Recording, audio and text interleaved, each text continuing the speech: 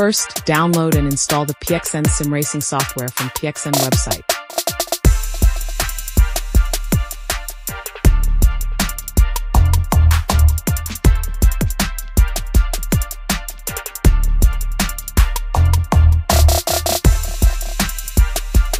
Open the PXN sim racing software.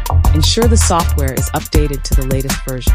Go to the Devices tab and select your wheelbase. Click Game Presets in the top right corner. Find and select Euro Truck Simulator 2, then click Apply.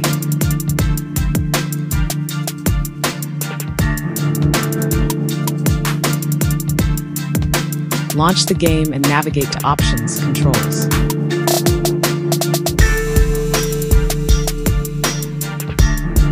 Under Input Type, select Keyboard, V10 Ultra.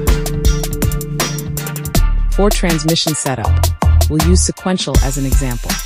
Scroll down to Steering Control Axis, click the field, then rotate your wheel fully left and right to complete calibration.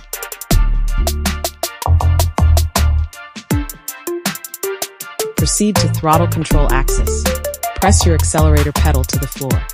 Then assign the brake control axis by pressing the brake pedal. Finally, set all pedal axes, brake/throttle mode to normal. If you want to use the clutch control, just click here. The clutch pedal needs to be purchased separately. Click Keys and Buttons. Scroll down to locate Shift Up and assign it to D-pad right. Then assign Shift Down to D-pad left. Setup complete. Enjoy yourself.